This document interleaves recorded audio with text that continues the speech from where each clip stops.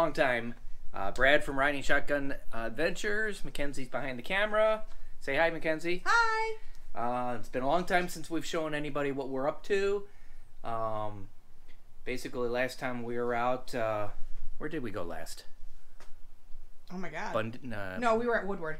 Oh yeah. We went to Woodward Cruise with the B2, and then shortly after that, we decided that it was time to start tearing apart for our next big upgrade, which is going to be a complete powertrain change.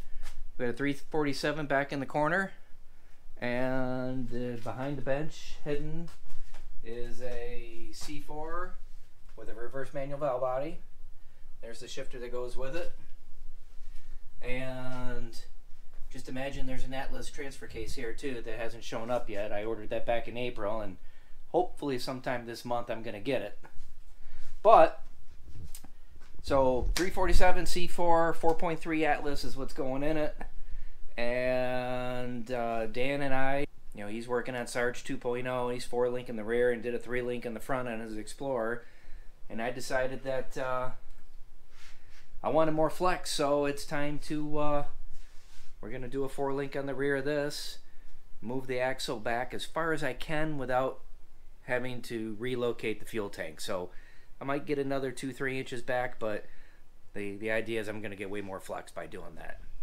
We're going to try to do King 14-inch, and yeah, we're going to try to do 14s in the front, and I think 14s in the rear too. I can't remember. Anyways, some combination of Kings. We got the interior completely gutted. Right now I got a couple of hydraulic jack stands in there to fix an oil canning issue I had in the roof. The crossbars weren't mating with the sheet metal, and going down the highway it would it oil can terribly. I'm going to be sealing the whole floor and putting sound deadening on before I put this thing back together. I don't know what else have we got here. I've got the a blue top ported for hydro assist. We're going to put hydro assist on this too. I've got a high steer arm kit. I didn't bring the arms out. I'm adding a truss to the Dana 44 in the front, and my buddy John Christian is going to help me with that and welding up my axle tubes. I'm also taking the Grizzly locker out of the front and putting a Yukon air locker, zip locker in the front. Should make it a whole lot better trailing. That way I don't have to have the front locked when I'm turning if I don't need to. And then boxes of parts for doing the 4-link. I'm doing, even though I put new body mounts on and I had a 2-inch body lift, I'm taking the 2-inch body lift off. We're putting a 1-inch on. I'm redoing the body mounts because the 2-inch mounts were cutting into it and kind of pissed me off. And we have our brand new kitten in the background who's dying to come outside and is totally stealing the show by crying back there. What are you doing, Tippy? But that's kind of give you an update what we got going on here. It's been really crazy this year with everything that what we've done to it already and what we're planning on doing. Like I said, the interior's torn down. I've got the engine transfer case all out. We're going to be cutting out the cross member for the engine and fabbing up a new one to give a little bit more room for the up travel. And then the front's going to get hoops for the coilovers. That's kind of what's going on in our neck of the woods here.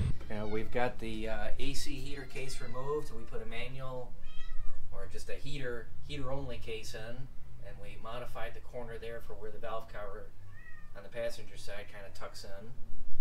We cut the trans tunnel hem flange and hammered that back and seam sealed that. Yeah, that's about it. Yep, Atlas should be sometime this month, hopefully. We're kind of waiting for in between helping Dan over at the barn with his stuff, and once he's got his where his can be a roller, then we're gonna trailer this over there and get the 4-link done, get the front hoops in, set the powertrain in, do whatever cross members we need to do. We plan on having it done by January to go to Snowway, but you know, that yet, you know, we'll see. We have high hopes. Yeah, we have high hopes. There shouldn't be any reason. I mean, I got basically everything I need. The engine's already built. I got everything. It's just a matter of the suspension upgrades that didn't really plan on doing that until just recently, and I think it only makes sense because this thing is just gonna be fun. Be a beast. It's gonna be a beast.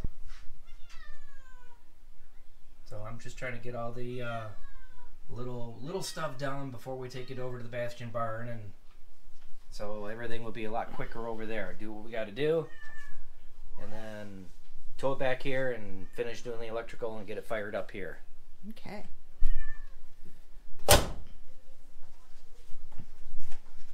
So we will try to make some videos as we progress, make progress, and you know, keep on watching. So hey, happy Labor Day from riding shotgun, because we're laboring away over here. Yeah. Yep. Have a good one, everybody. Yep. Take care. See you on the next one.